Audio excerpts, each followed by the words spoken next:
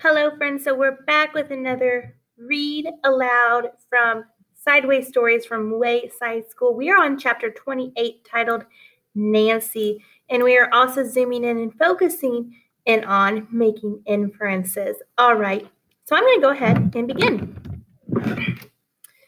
And if you want to, look at that picture at home, see if there's any inferences you can make or conclusions you can make based on that picture here. All right, Nancy had big hands and big feet. He didn't like his name. He thought it was a girl's name. None of the other children in Mrs. Jewell's class thought that Nancy's name was odd. They didn't think of it as a girl's name or a boy's name. Nancy was just the name of a quiet kid with the big hands and feet who sat over there in the corner next to John. Nancy was very quiet and shy. He was ashamed of his name. He had only one friend, a girl who went to class on the 23rd story of Wayside School. They were friends for a good reason. He didn't know her name, and she didn't know his. They just called each other, "Hey, you," or just plain, "You." Nancy was afraid to ask his friend what her name was, because then he might have to tell her his name. He never could figure out why she never asked, but he was happy just to leave well enough alone. One morning, Nancy and his friend were late. When they got to the 23rd story, his friend's teacher was waiting outside. "Hurry up, you're late, Mac," said the teacher. Nancy's friend turned red. She didn't move. "Come on, Mac, shake a leg." "Get the lead out," said the teacher. "Your name is Mac?" said Nancy. Mac was very pretty. She had red hair and freckles. She covered her face and ran into the room. "My name is Nancy," Nancy called after her. Mac stepped back outside. "I was ashamed to tell you my name," she said. "Me too," said Nancy. "Nancy's a girl's name." "Oh, I think it's cute," said Mac. "I like the name Mac," said Nancy. "Mac is a boy's name," said Mac. "My mother has a rich aunt named Nancy," said Nancy. "That's why she gave me the name." "My mother once had a dog named Mac," said Mac. "Hey, do you want to trade?" Nancy asked. "Can we?" asked Mac. "I don't see why not," said Nancy. "Okay," said Mac.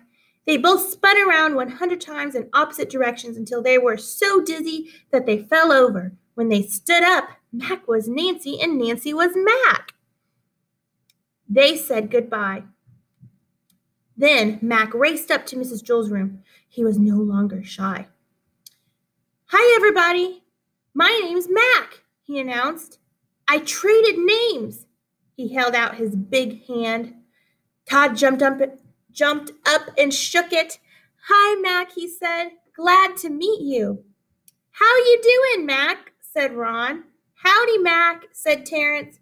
"Nice to see you, Mac," said Bebe. "You traded names?" asked Jason. Jason didn't like his name either. "That's right, Jason, old boy," said Mac. "Is that allowed?" asked Jason. "Why not?" said Mac.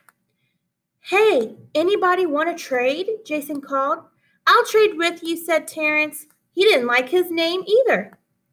"Wait, I'll trade with you, Terrence," said Mauricia. Mauricia didn't like her name. "No, he's trading with me," said Jason.